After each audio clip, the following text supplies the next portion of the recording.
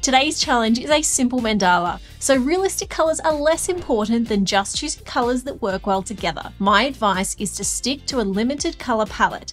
3 to 5 colours is perfect, and you can add darker or lighter shades of those colours to add more variety. I've chosen an analogous colour harmony from pinks to purples to blues. Then just choose one object at a time and colour that same object on every section of the mandala in the same colour. I often like to use pencils to add some extra shading, sometimes on the other colours or sometimes in the background. Little details like this can make a surprising difference to the end result. If this video has inspired you, please leave a comment below.